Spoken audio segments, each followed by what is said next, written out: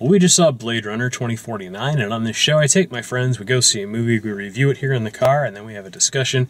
This review video is spoiler-free, so if you're on the fence or looking for a recommendation, you can watch this video to find out what we thought without spoilers. And if you don't care about spoilers, or if you go out and see the movie, you can also check out the discussion video we'll do after this, where we'll get into more details and spoilers. That'll be called Blade Runner 2049 Movie Discussion with Spoilers. So, obviously this is the long-awaited sequel to Blade Runner. It's directed by Denis Villeneuve, not Ridley Scott, but Harrison Ford came back for it. Ryan Gosling is the main character. And I have not read any reviews. I've only heard that there's been a lot of positive reviews, that people have pretty much universally enjoyed the movie and liked the movie. And again, you know, this is our non-spoiler review. Without spoilers or anything, I can tell you, in practice, or basically why it's getting really good reviews. Denis Villeneuve has not made a bad movie. This is his fourth that I've seen, and it's probably the biggest budget of his movies. I think they probably spent more on this than they did Arrival. It does a great job of being its own thing, but also kind of picking up the torch from the story. It has some of the same tone, some of the same atmosphere as Blade Runner, some of the same pacing, but it's not the same movie, and it's not what we would have gotten if Ridley Scott had done another Blade Runner. And to me, that's a good thing. Yeah. I think it held the first one in high esteem and did a good job of being respectful of what came before, but it's a much more interesting, coherent, just more well-crafted movie than Blade Runner was. And Blade Runner was, I mean, it famously was critically maligned when it came out. The original version of it, everyone pretty much agrees, was terrible with its voiceover and all that kind of stuff. This movie doesn't have any of those problems. It knows what it is. It knows what it wants to be, and it pulls it off very well. I think if you're a fan of the original, you definitely should go and see this. If you're if you like the concept of Blade Runner, but you didn't much care for the Scott movie, the original movie, I'd still give this a try. I think if you're a sci-fi fan, you'll enjoy it, even if you didn't enjoy the first movie.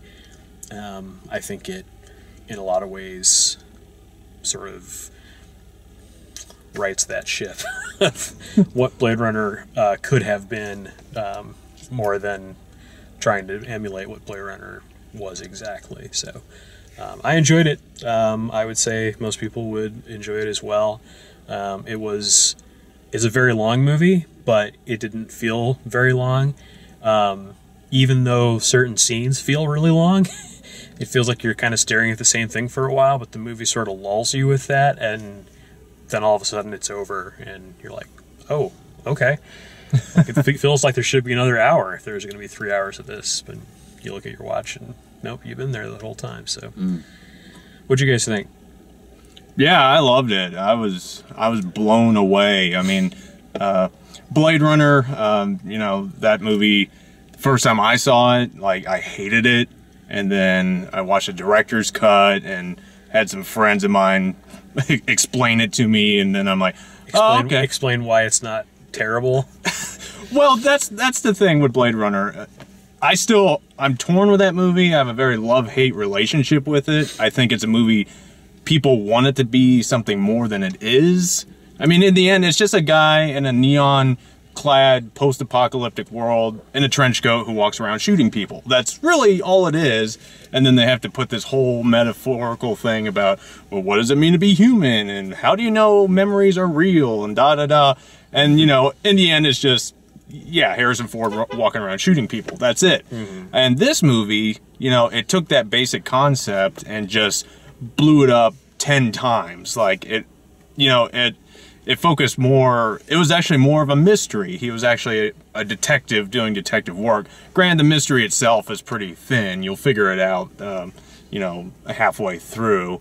But, you know, the fact it focused on that rather than trying, it didn't do what Ridley Scott, in my opinion, is guilty of over and over and over again, where he tries to put all this meaning into it, like his recent Alien movies, Prometheus and Covenant. You know, he ruined the formula because he's like, oh no, we got to use it to explain where life in the universe came from and all this. I'm like, no, just stick to the concept. And Alien runs around and gobbles people up. That's it. It doesn't need to be anything else. Yeah. So the fact that, you know, this director, you know, he just said, no, Ridley, I'll take this one. And man, he did such a better job. Like Dale just said, it's what Blade Runner should have been from the beginning, and to see it now, especially on IMAX, I mean, it was just, yeah, I was, you know, 2 hour and 45-minute movie, but I was captivated the whole time. Yeah. You feel like you're seeing the movie that everybody talks about Blade Runner being. Yes, exactly. Thank you. Yeah. That's it. So yeah, for all you Blade Runner fans who have a love-hate relationship with the movie, see this, and then it'll be a palate cleanser, and you'll be like, oh, okay. Yeah, that's cool. That's interesting. That's what it should have been. I wish Ridley Scott had done this back in 1982. And, well, now here, your patience with that movie is finally being rewarded. Yeah. And whichever of the 7 versions you like the best. Right. Exactly, yeah. I forget there's a new director's cut every other year. And I think I saw a handful of them, and I'm just like, oh, what? Why do you have to keep redoing this? I hope to God they don't have a director's cut of this movie. Maybe they'll put in a voiceover with Ryan Gosling. Yeah, and that would, no, they should have Harrison Ford do the voiceover. Yeah, because he just for his scenes. And if you haven't seen the Blade Runner with the voiceover, Harrison Ford clearly did not. He hated the movie. He didn't want to be there, and his voice captures that. But this time around, though, Harrison Ford is much more enjoyable to watch. Clearly, I was some kind of runner. Yeah. Blades. Well, you know, I like seeing him here versus, I was not a fan of The Force Awakens. Okay. Honestly, Harrison Ford there was too hammy. He just showed up and he's like, yeah, I'm Han Solo. You all need to pay attention to me now.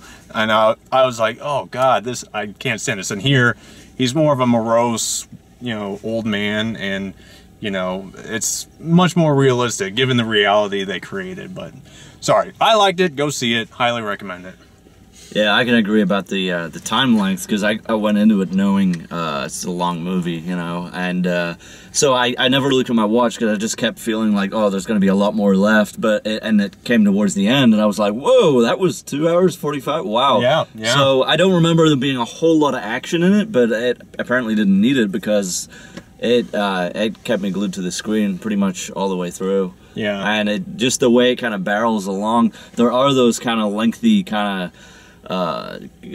stuff that's reminiscent of Blade Runner, where it just kind of, you stick around a scene for quite some time, but yeah, it just kind of flew by for me compared to what I thought it was going to be like. Yeah, the trailer made it look like it was going to be some sci-fi action movie, and it's not at all. No, it has scenes, action scenes, but yeah, there's a few action sequences in it. Actually, that was another thing. Like the violence in this movie was pretty brutal. It was brief but brutal.